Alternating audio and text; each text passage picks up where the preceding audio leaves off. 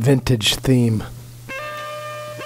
Hello, Adele and Lou. Where have you been? It's Wednesday. A dog's age ago from the last time you made a podcast. I thought maybe you'd given up, Lou. Oh, and you're back from your big tour. Well, I've got a treat. I've got a treat for both of you guys. Both of y'all. Lou, I know how you love your Instagram. You follow those Instagrams with the people who teach you how to talk. Well, I got a special guy lined up here. Uh-oh. His name is Franklin Hunter. Perhaps he's familiar to you. He's what you like. Take it away, Franklin. Hey, thanks for it, Track Man. I am Franklin Hunter, and I'm an attorney and communication expert from the great and complicated state of Texas. It's my pleasure to be the guest MC for this episode of my favorite freeform podcast, Raw Impressions. Thanks, Lou and Adelle, for having me. It's an honor, for sure. I'll be back soon with some examples of how to effectively communicate with your coworkers, friends, and loved ones. Never heard of Franklin Hunter before. I like that name. Yeah. It's similar to someone I follow on Instagram. Oh, is it? Yeah. Yeah. It's a little similar. Uh-huh. So What's the advice? What's this person's angle? Franklin Hunter. I have a feeling he's just going to interject at some point during the episode. Oh, okay. Yeah. Okay. Pop in here and there. I mean, if the previous episodes and the other, I'm going to say bogus guests that 4-Track... Hey, 4-Track Man is back. Right off the top, there he is. Yeah. I kind of didn't expect him to come back. Did y'all miss him? He was missed. He was missed, yeah. I guess I missed him. I missed you. I'm so glad you're home. Holy cow. I was so gone for so long. We realized it was really long. And then the last... No? Cookies or pretzels? Take pretzels. No? Cookies or pretzels? Take pretzels. You came to California and you took me home. I did. I came and picked you up. You did. Oh. Yeah, you flew out. You flew out to California. I had a little bit of a whirlwind, yeah. Yeah, and you went to 2 shows. Mm-hmm. We had 1 day off in Los Angeles.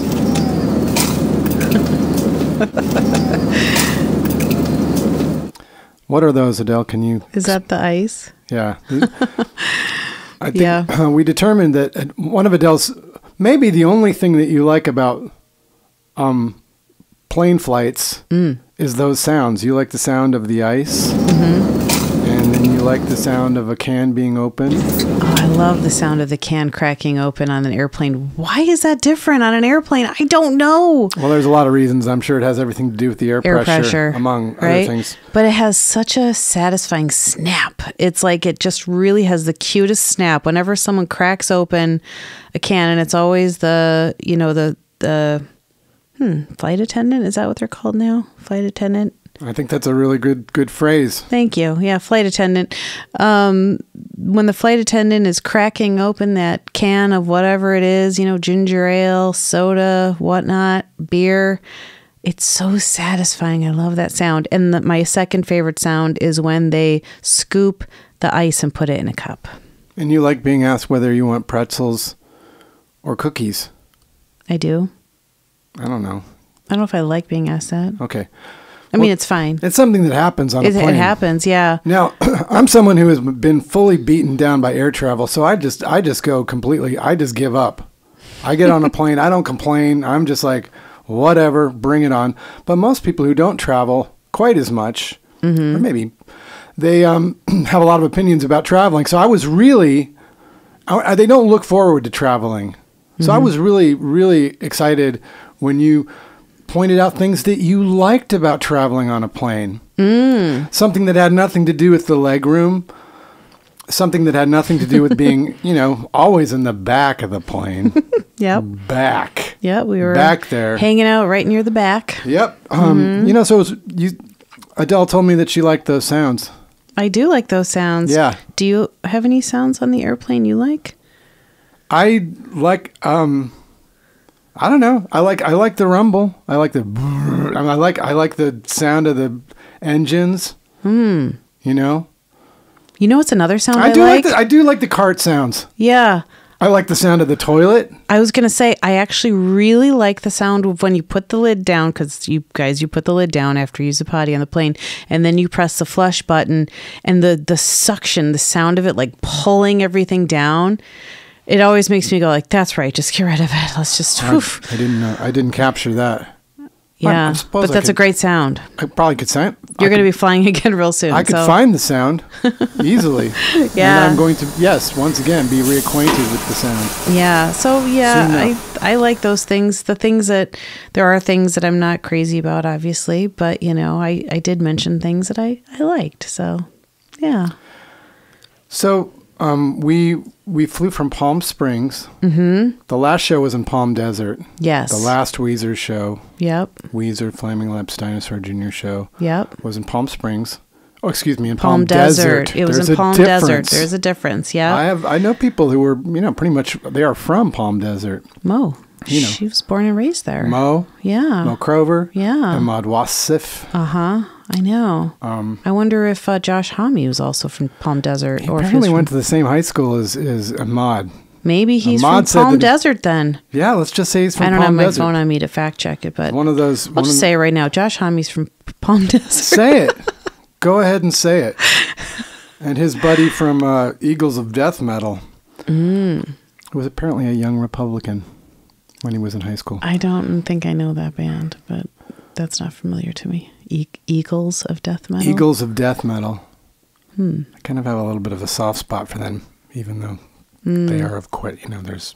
Sounds complicated. They were actually playing during that horrible, horrible Bataclan shooting in Paris. Oh, God. So... Moving on. Okay. Moving on. Right. Well, And I saw that lead guy, actually. I saw him in 7-Eleven in Silver Lake once. 15 years ago. What was the band he was in before? I don't know. He's like Josh Homme's best friend. Oh, okay. And I don't know his name.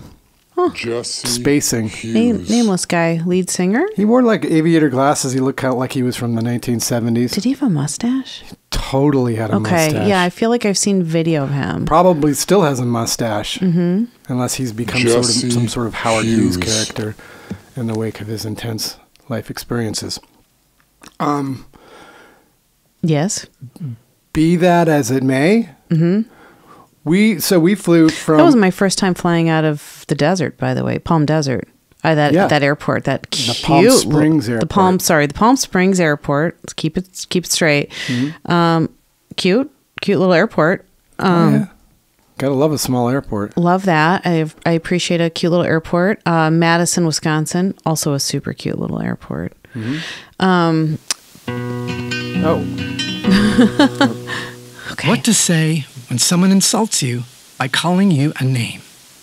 Number 1, remember that they are masking their own deep insecurities. They're negatively asserting themselves and in the process revealing their own insecurities. Instead of saying something like, "I'm sorry, could you repeat that?" Say this: "I know you are, but what am I? I know you are, but what am I?" On the second time, lower your voice by 2 decibels and wait 1 second between the last 3 words of this very effective phrase. What am I? Then say it again, several more times. But what am I? But what am I? What am I? But what am I? Feel free to experiment with your tone and use exaggerated facial expressions and physical poses. This will confuse them, if not assert your dominance.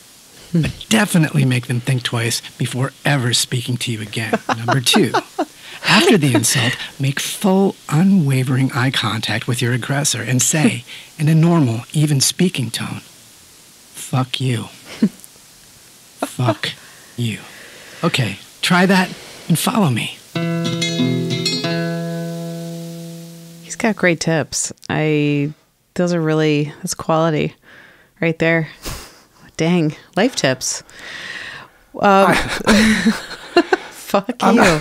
Okay. I'm not going to be following Franklin Hunter. You're not. Okay. No, and it's finally dawning on me what this is about. I really like this guy named Jefferson Fisher. Okay. He's an attorney from Texas. Ah. And an expert in communication. I like him. Okay. Franklin Hunter? Mm-hmm. I don't know. Nope. I don't know. I kind of liked it. I was like, well, maybe 2025 I'll try those approaches. I don't know. So much for Mrs. Nice Guy.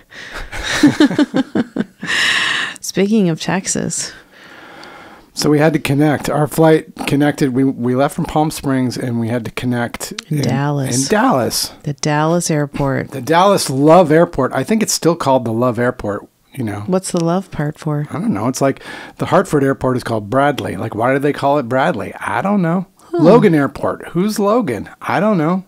Oh, I don't know either. Yeah. Maybe Love was a person, their last name. Sure. Yeah. So I didn't know. I just thought it was the Dallas airport. So it's called the Dallas Love Airport. I thought it was. When I prank phone called it by accident when I was 7 years old, which I did. You prank called the Dallas airport of all places? Well, we had a phone in our basement. Uh-huh. You know, like a dial phone. I do. You know? So, and I was like in the basement, so my mom couldn't see me. Sure. Right? That's where you do that. It was in the scummy laundry room in the basement of our house in Jackson, Michigan. It was kind of a dirt basement. Raw. It was a raw basement. So I picked up the phone there, and then I just dialed a succession of numbers until I got a ringtone, or until it started ringing. Uh-huh. And when I picked up, it said, "You have reached the Dallas Love Airport." And I hung up. Because that probably... Wow. Back then, long-distance phone calls cost hundreds of dollars. You would have gotten... Boy, I would have been spanked. Yeah, dang. I would have gotten the belt for sure. The belt would have come. Dallas Love Airport. Yeah, so... Oof. So quickly panic, and hang up. Well, it was my first time, I think, to that airport. And you know, we were discussing... Because when you go to the Dallas airport, the Dallas Love Airport, and just like any place in Texas, they have their slogan, right? Don't mess with Texas. It's like all over the place. Oh, Texas, the state. Yeah. Oh, you noticed a lot of don't mess with Texas. Yeah, like in the gift shops and things like that. I don't even register that stuff anymore. Well, I noticed too, that was the most sporty themed airport I had ever been in. So like... There was like a whole shop that I think was Cowboys. I guess that's Dallas Cowboys. Oh, yeah. I'm assuming that's football or... Yeah. And the cheerleaders? All I know is the cheerleaders. I don't know what they're cheering for, but so it's football. That's great. They're cheering for the guys with the silver helmets with a big blue star on the side. Oh, okay. Well, if that's what their helmet looked like in the 1970s, which is the last time that I've actually seen. And then there was like another team... Shit. Anyway, I don't remember, guys. And then the third thing was the don't mess with Texas theme. And I'm like, yeah. And, but you and I were like, maybe we should mess with Texas. I don't know. I'm feeling like messing with Texas a little bit. Well, we're feeling specifically about Terminal A in the airport. Yeah. Because, I mean, I've been to Texas several times in the last year. Texas, we're just teasing you, Texas. I enjoy my time in Texas. I find it interesting. Yeah. There's a lot of great food in Texas. A lot of space. Yeah. I mean, I've been to Austin with you a couple times, but it kind of freaks me out, the state of Texas, you know? I mean, oh, did you hear that? It's like an airplane going right overhead.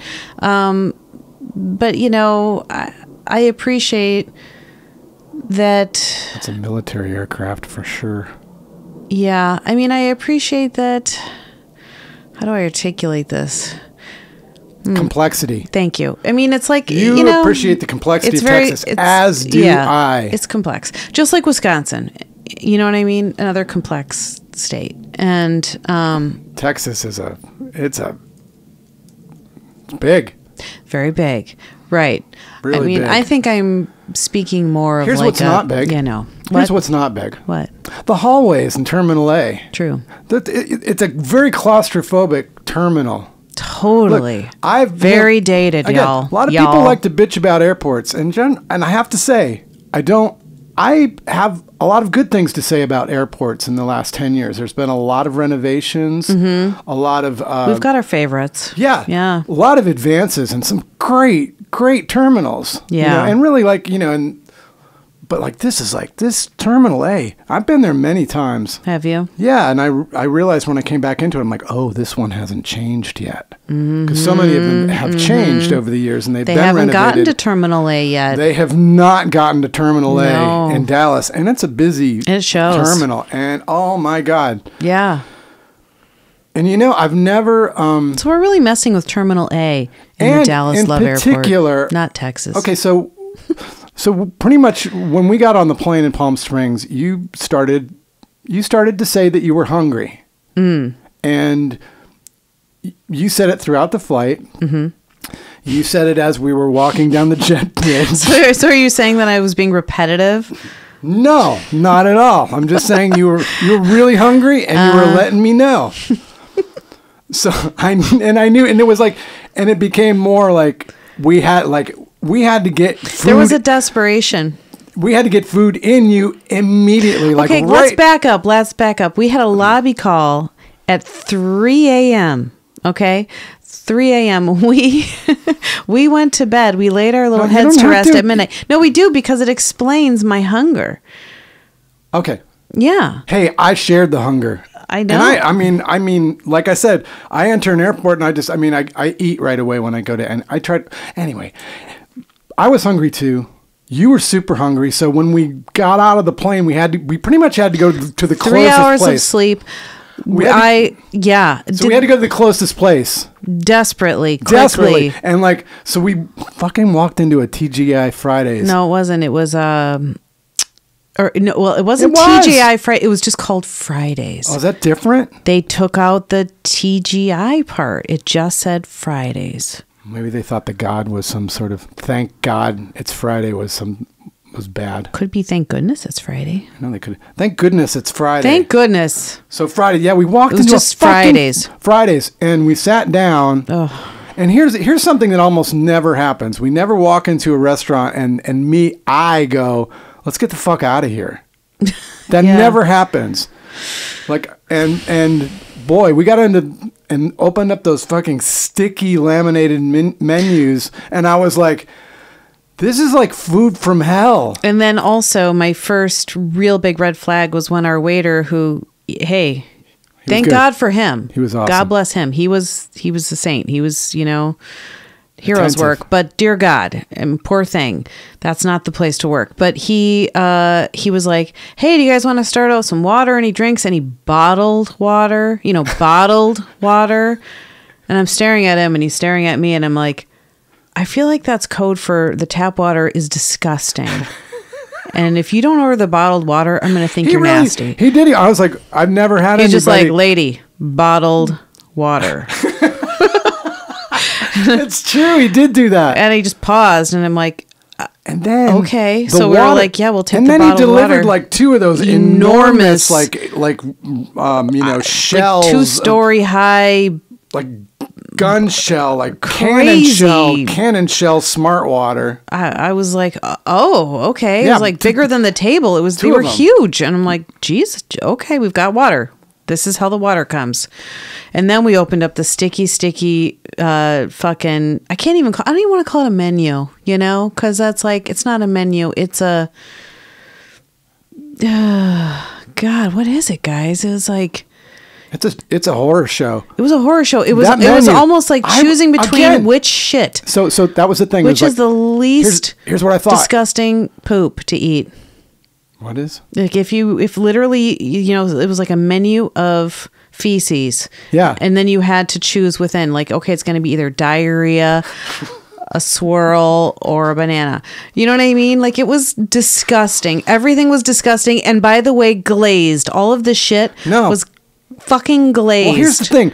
As Terminal A has not changed, so Fridays has not changed. It was like a menu. I was like, it was a real flashback.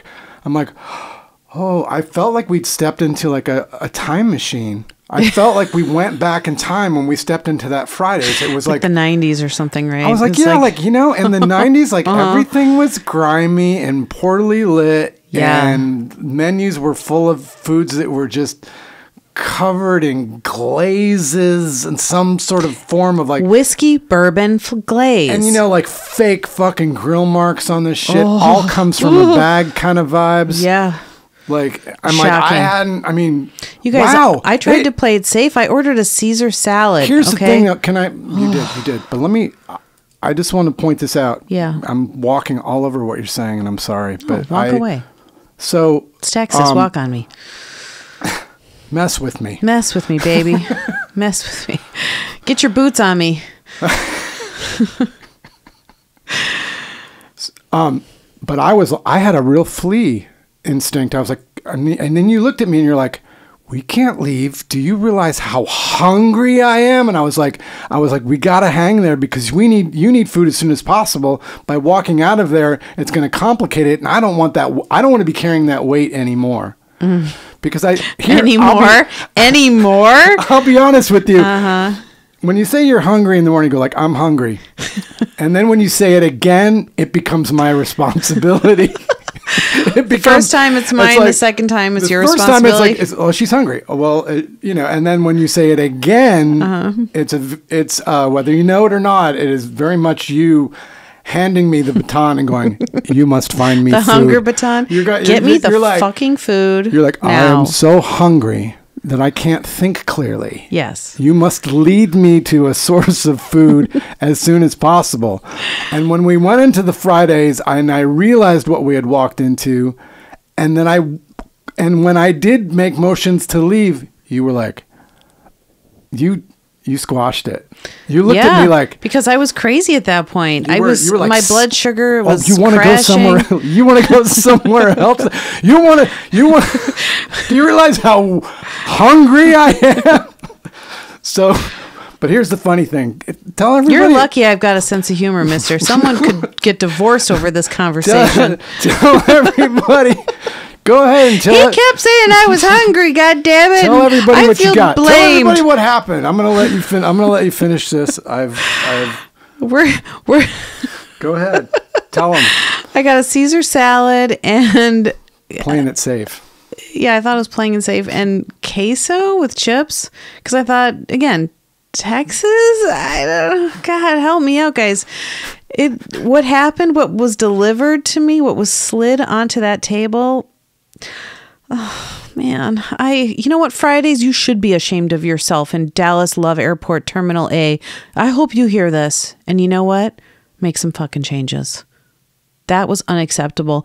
The salad I actually thought was going to poison me. I was like, I shouldn't eat this because I took a bite, and to say it tasted off would be such a fucking understatement. So Fridays, I see you. Listen, what Fridays happened was not right. I think it should actually go away. Burn to the ground, and then something else just rises they need to do a real pivot. They need to do some kind of like Arby's style pivot, you know, something like that. But boy. Well, they got to have something redeemable. I mean, geez, guys. I think at some point that's going to be the only remaining Fridays right there in Dallas Terminal A.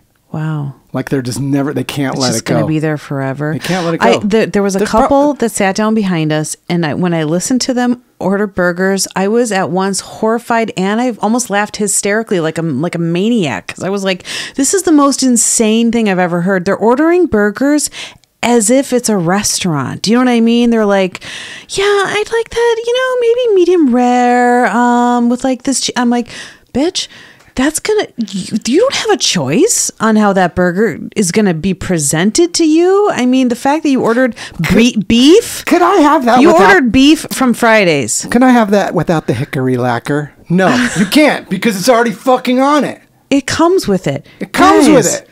Honey, no. It's going to go in some weird burger press that has no distinction between rare meat. Why would you even think of that? I just, again, like I said, I don't think they grill the burgers? You don't think they have any control over whether they're rare, medium, or well done? If they do, I don't even want to know. I don't even need to go. I don't want to know either. What did you eat again? What did you have? I had some shitty dumplings. Yeah, you were doing weird dissection with them where you were like trying to... I had a house salad and a piece of salmon and a replication of a piece of salmon. I know. It came in a bowl that they microwaved clearly and just like slid it on the table to you. It was really intense, guys. I used to really like my fake grill marks and my Burger King burger. Yeah, when you were in your 20s, no, when right? I was a kid, when I was a kid, I really liked that. I'll say, and in your 20s, now drunk actually on tour. fake grill marks make me feel a little crazy. Totally. But I have a really important. I forgot to tell you. What? Speaking of like chains of restaurants that make pretty much primarily unhealthy food. Yeah. Friendly's.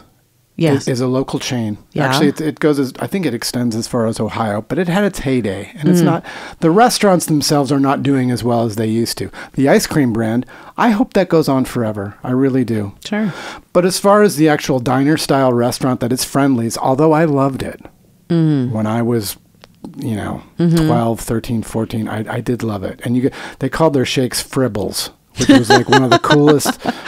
One of the best parts about moving to Massachusetts was being able to order a chocolate fribble. That was fucking great. So I'm starting to regret what I'm about to say. But the Friendlies on 91 at our big stupid, not stupid. I mean, we have an amazingly big rotary that people can go really fast on and really hurt each other on. Stupid. It's a perfect. I mean, it's one of the first. It's a big. The way people behave on it is quite stupid. It's really big, and some people are still acclimating to the rotary technology, right? I don't know what they're doing. They're taking it as an excuse to be a butthead, though. I swear to God. It's a particularly wild rotary because it's very big and you can go really fast. They make rotaries pretty small now because then you can't do as much damage when you hit somebody because you don't understand what a rotary is. Anyway, it's shuttered. That Friendly's, I know. It's completely shuttered. Yeah. And I, for one, welcome our new Starbucks overlords. I welcome it. I'm sorry. I know. It's controversial. I mean, we have a lot of absolutely delightful small coffee shops in our town, and I wish them to continue thriving. Although I think the clientele there, very few of them are going to go to Starbucks.